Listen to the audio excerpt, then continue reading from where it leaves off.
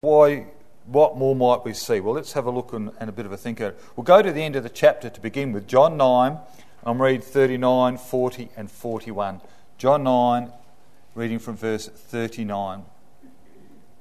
And Jesus said, "For judgment I am come into this world, that they which see not might see, and they which see might be made blind."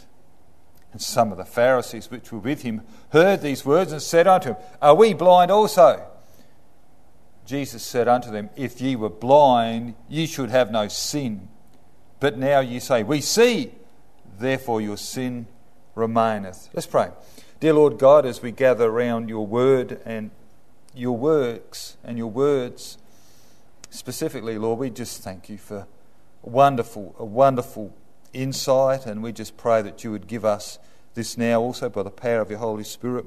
Lord, there may be particular needs amongst us this evening. We would lift those up. There are a number that aren't here. We would pray for those of our number that are, for whatever reason, aren't here. Lord, we pray for the two visiting girls in Grace and Vanessa. We ask your blessings upon them. Lord, we think of others our minds rush to that pray for them, and we think of the Boy family and Rob and his particular situation at the moment. Pray for him and Serena. Lord, we're thankful we can gather around your word, and Lord, we do so with great joy this evening. Lord, may you open up our eyes. May we stop and consider how good our eyesight is. And we ask all this in his wonderful name. Amen. I've said spiritual blindness is infinitely worse than physical blindness. So how well do you see? How good is your spiritual eyesight? I want us to look at some clues that God may leave in the story for us. Turn John 9 verses 1 to 3. And as Jesus passed by, he saw a man which was blind from his birth. And his disciples asked him, saying, "Master, who did sin, this man or his parents, that he was born blind?" Jesus answered, "Neither hath this man sinned nor his parents, but that the works of God should be made manifest in him." The works of God should be shown in him. Verse 1 tells us that he was blind from birth. In a very real sense, this man has spent all his life in a darkness, you could say a physical night. He's never seen the light of day. And all of his life, he's never seen the light of day. It certainly wasn't his sin, Christ said, that put him into this situation or to cause this blindness, or his parents. So why do we have this account in the Scriptures? I believe it's a clue that God would have us to say, is there a spiritual application? Is there something for us to see of the works of God? Look in verse 3. "Neither hath this man sinned nor his parents, but that the works of God should be made manifest in him." So he's telling us the works of God are going to be seen in him. There's something for us further to see. Dr. William Temple says this man blind from birth is every man. So it's no matter how youthful you are, or how beautiful, intelligent or charming or young you may be, you have been born spiritually blind. We're all this man. We've all been born spiritually blind. And then in verse 1 it says, Jesus saw the man. The word saw means he perceived him mentally. He just didn't glance at his way and say, "Oh, what a poor man. It's a tragic life." He saw him. He perceived him. He saw who he was. He knew about him. It wasn't just an incidental look. The disciples, on the other hand, just glanced at the poor man and they remarked judgmentally that, well, is he getting what he deserved, or was this from the sins of his parents? But Jesus saw him. He saw him as a picture of every man who was born into the world, quite apart from your own sins or the sins of your parents. And there's a lesson for us in that. Do we pass by people and say, they're spiritually blind? They've got no sense of God. They're not seeing God. They're spiritually blind. and they're people. They're people that can be known, and they're people that can be understood. It's a tragic fact. Jesus saw the man as he really was. He was more than just a man. He was a particular man. Let's continue reading from verse 4. I must work the works of him that sent me, while it is the day. The night cometh when no man can work. As long as I am in the world, I am the light of the world.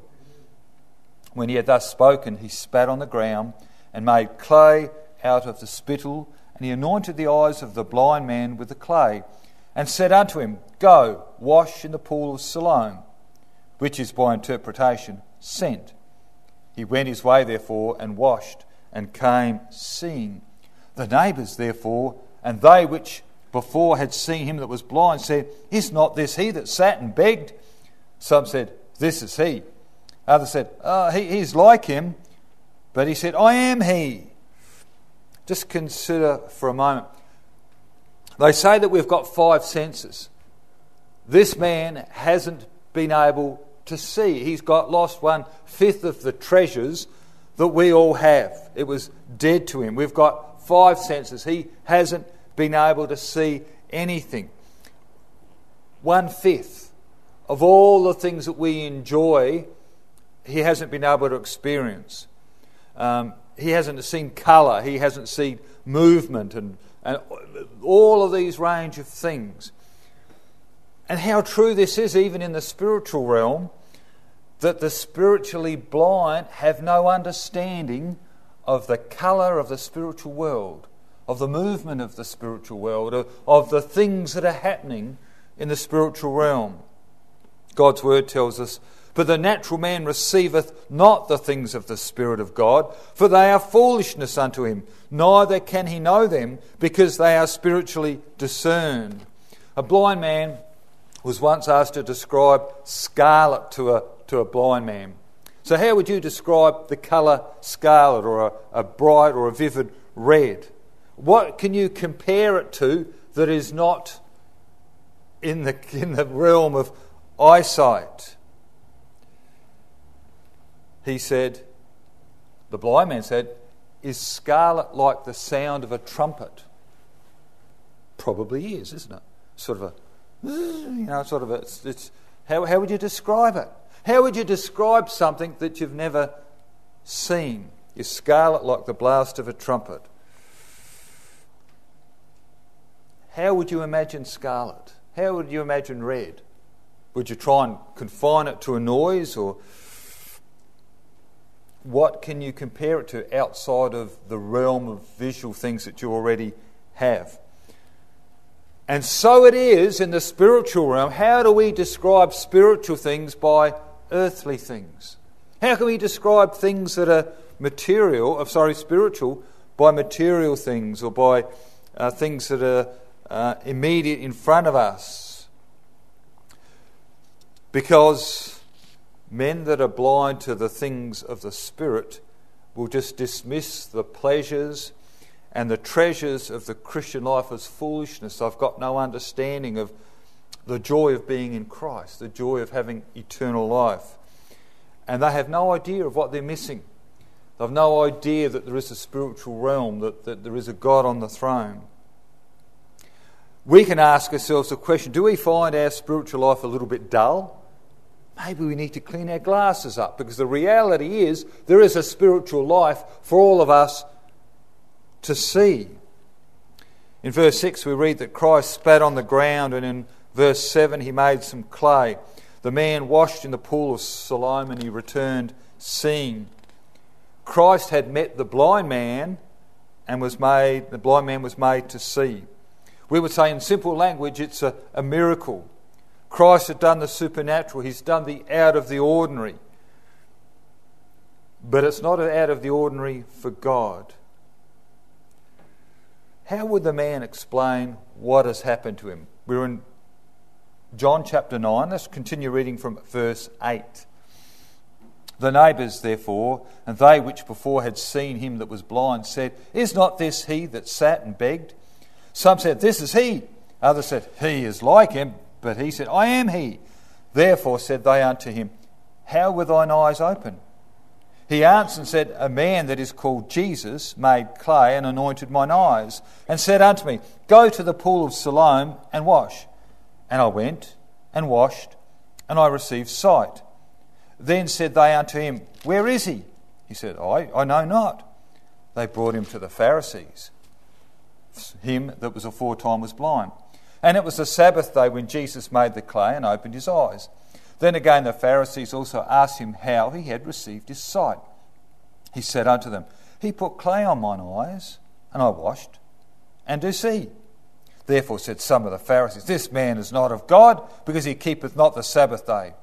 Others said, How can a man that is a sinner do such a miracle? And there was a division among them. They say unto the blind man again, What sayest thou of him that he hath opened thine eyes? He said, He is a prophet. But the Jews did not believe concerning him, that he had been blind and received his sight, until they called the parents of him that had received his sight. And they asked him, saying, Is this your son, whom you say was born blind? How then doth he now see? His parents answered them and said, We know that this is our son, that he was born blind. But by what means he now seeth, we know not. Or who hath opened his eyes, we know not. He is of age, ask him. He shall speak for himself. These words spake his parents because they feared the Jews. For the Jews had agreed already that if any man did confess that he was Christ, he should be put out of the synagogue. And that's no small thing, to be separated from their community. Therefore said his parents, He is of age, ask him. Then again called they the man that was blind, and said unto him, Give God the praise. We know that this man is a sinner. And he answered and said, Whether he be a sinner or no, I know not. One thing I know, that whereas I was blind, now I see. All the man could do was to describe what had happened and leave the how to Christ who had touched his eyes. He could just say, Well, this is what's happened. Have again a look at the clarity of Scripture. Have a look in verse 11. And he answered, A man that is called Jesus made clay, anointed my eyes, and said unto me, Go to the pool of Siloam and wash. And I went and washed, and I received my sight. So there was a divine side to what's happened in this operation. He's made the clay, he's put it on his eyes. How simple, yet how very profound. Not only did what Christ do was real and effective, it's symbolic in even a deeper reality. This is the only recorded occasion when Jesus took the initiative in restoring sight, that he's gone out and sought the man out. This makes it even more significant in symbolism. He's mixed his own spittle, his own saliva with the clay, and it's like he's mixing of himself with humanity, and he's going to put it on the man, and he's anointed the man's eyes. And in the same sense, Christ has come down from heaven, and he's taken on a human form. He's mixed himself with humanity, with an earthly body. And by doing that, he's able to heal us. He's mixing himself with humanity, that he might impart eyes, or might impart life to the eyes of men. Hebrews 2:14.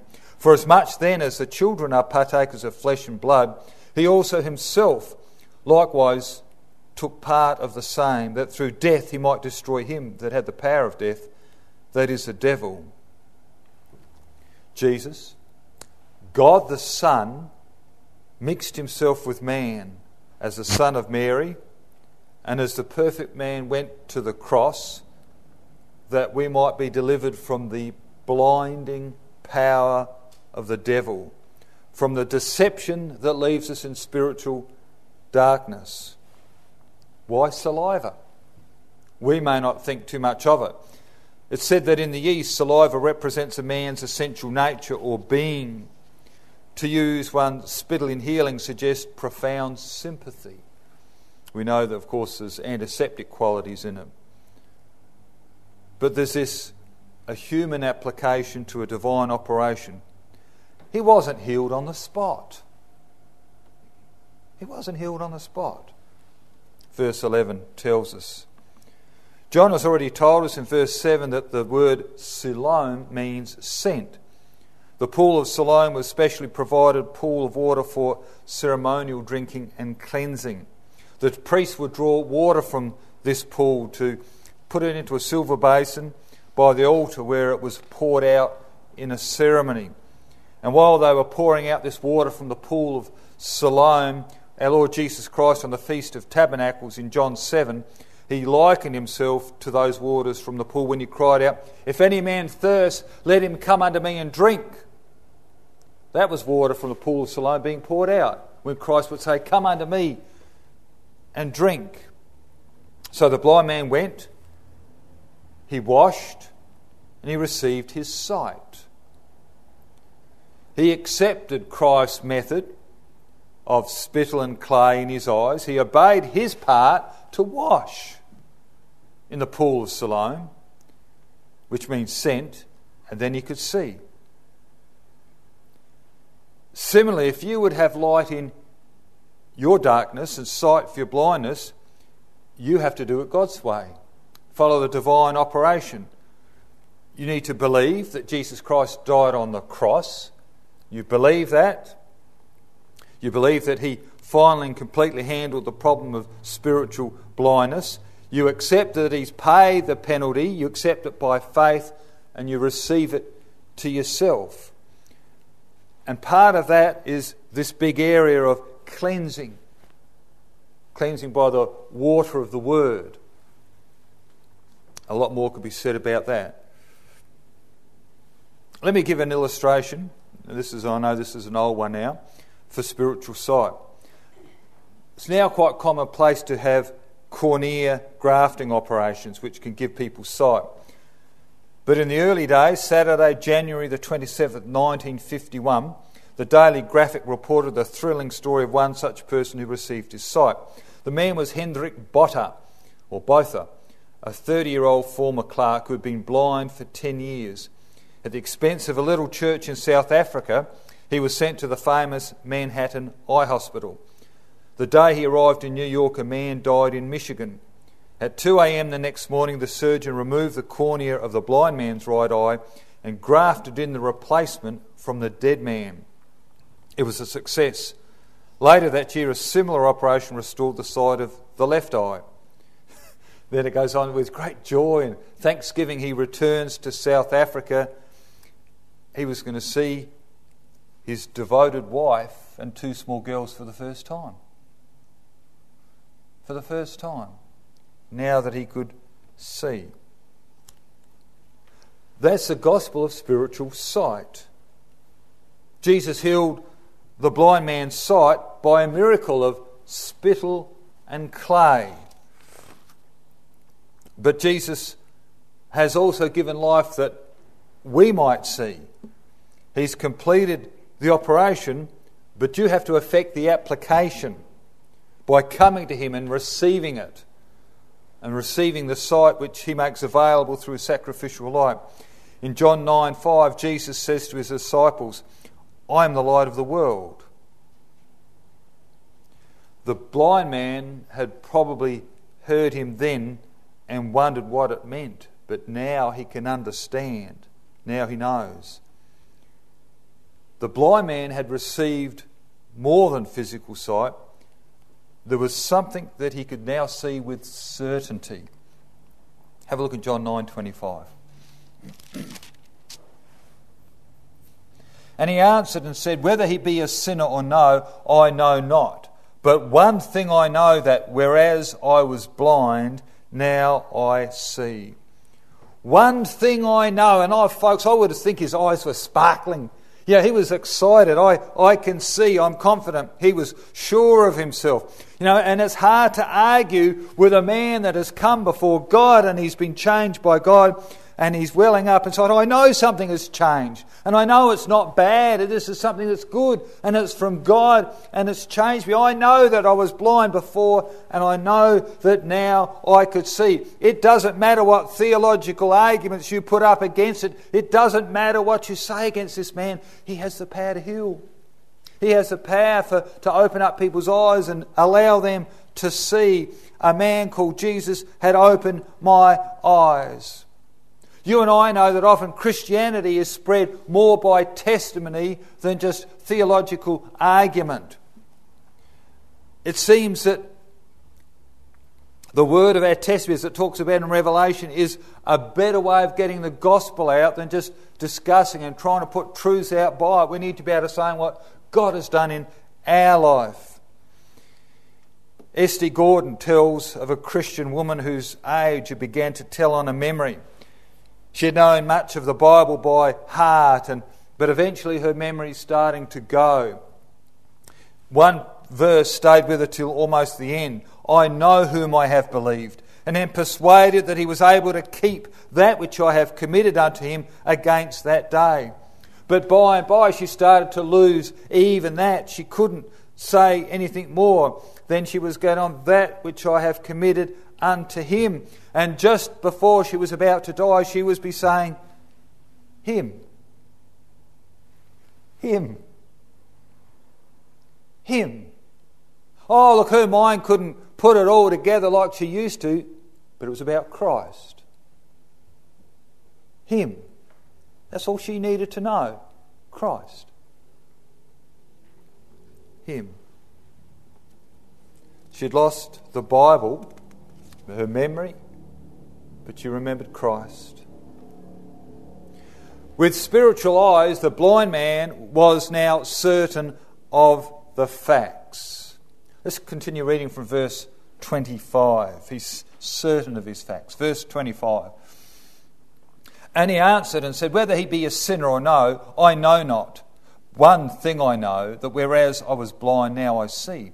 Then said they unto him again, what did he do to thee? How opened he thine eyes? He answered them, I have told you already, and you did not hear. Wherefore would ye hear it again? Will ye be also his disciples? Then they reviled him and said, thou art his disciple, but we are Moses' disciples. We know that God spake unto Moses. As for this fellow, we know not from whence he is. The man answered and said unto them, why, herein is a marvellous thing, that ye know not from whence he is, and yet he hath opened my eyes. Now we know that God heareth not sinners, but if any man be a worshipper of God, and doeth his will, him he heareth.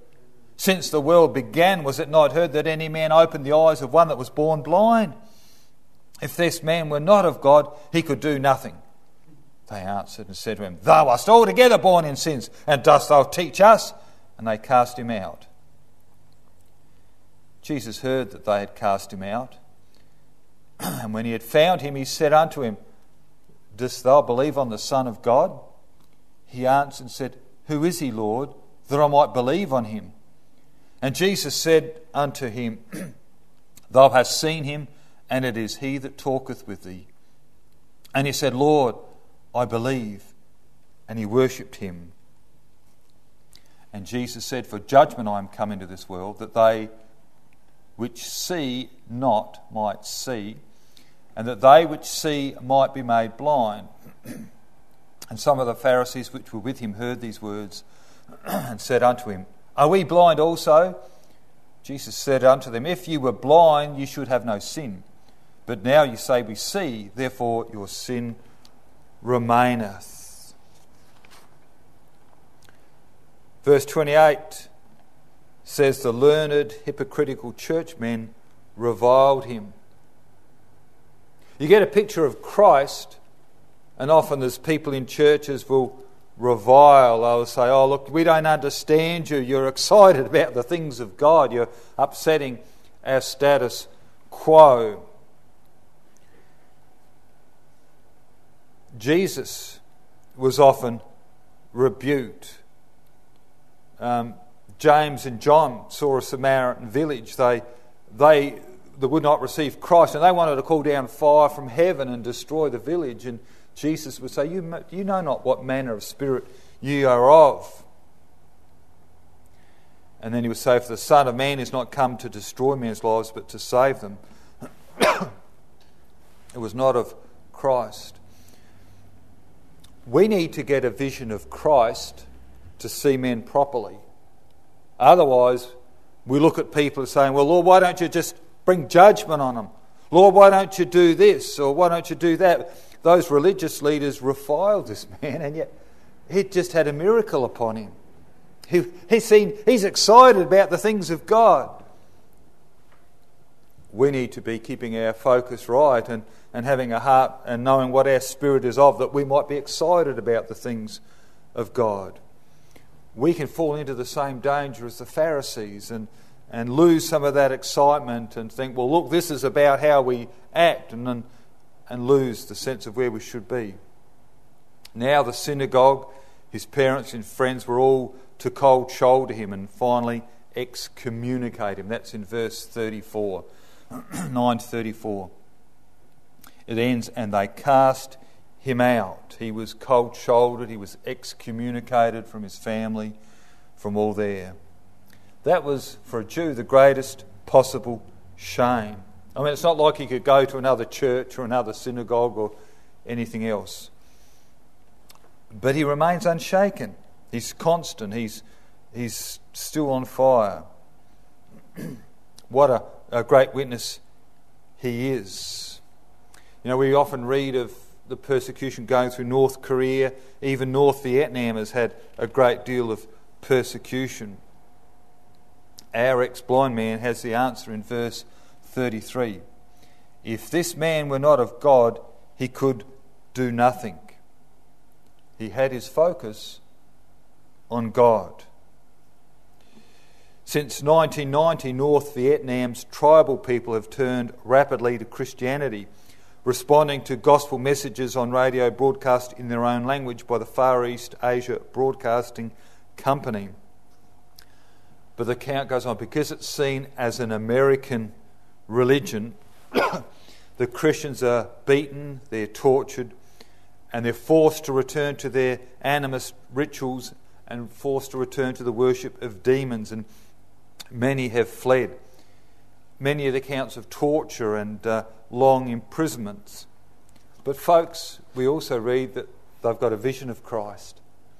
They've got a vision of the gloriousness of who Christ is and what he can do. It's like they're saying, one thing I know, now I can see. They're excited for the things of God. What did this man see or understand? Have a look in verse 9, chapter 9, verse 11. And he answered, a man that is called Jesus. A man. Just a man called Jesus. Have a look in verse 17. They say unto the blind man, what sayest thou of him that he hath opened thine eyes? He is a prophet. He's a prophet. And then look in verse 33. If this man were not of God, he could do nothing. This is a man of God. And all this is moving. We can see this. He's just a man. He's a prophet. He's a man of God. It's all bringing to the place where he meets Christ face to face and says, Lord, I believe. Where are each of us in that progression? Do you see Christ as just a man? Do you see him as a prophet, as something more, that is a great teacher, and we've got his book and great truths to live by? And plenty of folks are like that. Plenty of people will go to the Beatitudes and say, oh, these are the greatest lessons that we could ever have. Blessed are they that he's just a great teacher. Or he's sent from God. He's God's man. Where are we in that progression? Now, it's very interesting. Some of those that have had eye operations, often they bandage up the head, and over a period of time they start taking the bandages off to slowly allow the light to come in so the muscles and things can slowly strengthen themselves. God does that with us. He takes a wrapper off. He takes a little bit of that which would hold the light out, and bit by bit he increases the light so that we can get more clarity, so that we can get more vision of who he is. What if someone says, what if I do not confess my blindness in sin? What if I don't confess my blindness in sin? they'll remain lost. Unless you're trusting Christ by faith, unless you can see that you're a sinner and you call out to Him, unless you can say, look, oh Lord, I repent of this, I'm caught in this lifestyle. Unless you can see that happening, you've got the light shedding in onto the darkness, you'll still be trapped in it. We'll be like the Pharisees, will be comfortable in their lack of spiritual vision. And that's why we have such a rebuke at the end. Look again in verse 39. For judgment I am come into this world, that they which see not might see, and that they which see might be made blind. And some of the Pharisees which were with him heard these words and said unto him, Are we blind also? If you were blind, you should have no sin. But now you say, We see, therefore your sin remaineth. Jesus is saying if you own your spiritual blindness, then you confess it. You acknowledge it, and Christ can give you vision. But if you think you've got it all, it won't come, and you won't come to Him. You won't confess your blindness, and you will be blind. It's like a picture of the Laodicean church, that they were blind and naked, and they didn't know it. And this is a tragedy that we can have in churches, that we can be blind, we think we're seeing clearly, and we're not.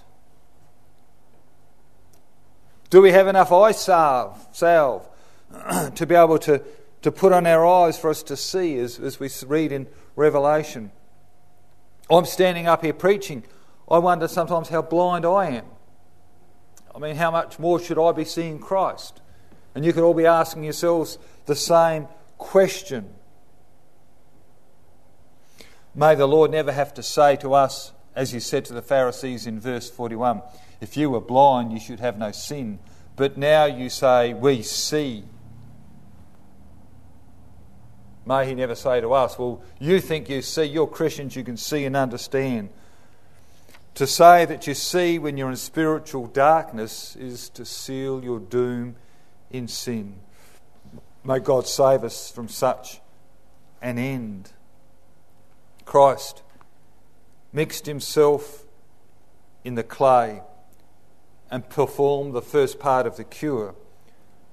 But the blind man was still sent to the pool, and washed in the waters that represented Christ, the living water. And we're all to come to those waters and wash the waters of Christ for cleansing and for vision. Let's pray. Dear Lord Jesus Christ, we just thank You for who You are. You're a great God, a wondrous God. Lord, may we not be blind to our own selves. Lord, may we look in the mirror, as was spoken about yesterday, and truly the mirror of Your word, the perfect law of liberty, and to see how we really are, and then confess and move on and grow stronger in You. Lord, I thank You. Praise You, ask Your blessings. Lord, there'll be much happening this week. We've mentioned the tailors. We pray for the overwheels as they pack and go and leave on Tuesday night. Give them journey mercies. May they have a wonderful time of fellowship with Matty in England. May they have a good time in Ireland and Holland, and keep them safe. Bring them back, Lord. We're mindful of the various tragedies around the world. We don't wish to take safety for granted. Lord, there's others that we can think of with particular needs. We think of Roger Bradley that was out this morning and struggling in certain areas. And Viv, we ask Your blessings upon her. Lord, we pray for the youth group and the youth camp and our young people. Lord, I pray that You might raise more up, and may we be keen about the things of You and excited. Pray for this church, that You would grow her in every sense. Lord, that we might grow in love for You and love for each other. That we might grow in zeal for the things of You. Lord, we pray for the offerings, that they might grow also, and we can use them as stewardship, Lord, whether it's investing in youth or investing in whatever it might be. Lord, in all these things we pray that we might be a church that is healthy and growing, and we look to You, for without You we are nothing. Lord, I thank You we can bring these petitions before You in the name of our Lord Jesus Christ. Amen.